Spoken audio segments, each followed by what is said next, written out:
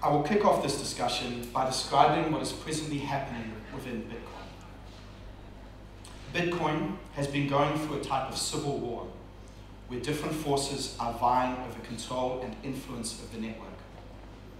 The flashpoint of this struggle has revolved around a parameter known as the block size limit, which has sparked debates on the nature and future of Bitcoin, who for the most part are fundamentally opposed to increasing the block size limit.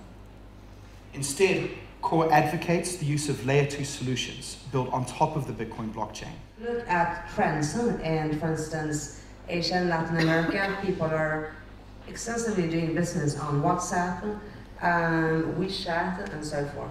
All the trends are moving in that direction.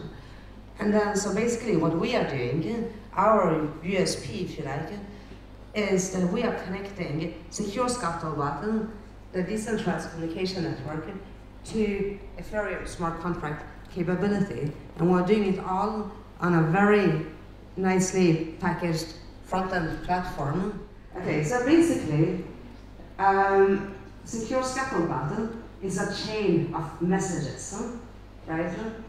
So when you communicate someone in a kind of Twitter-style way, it gets broadcasted to entire networks, which are independent nodes.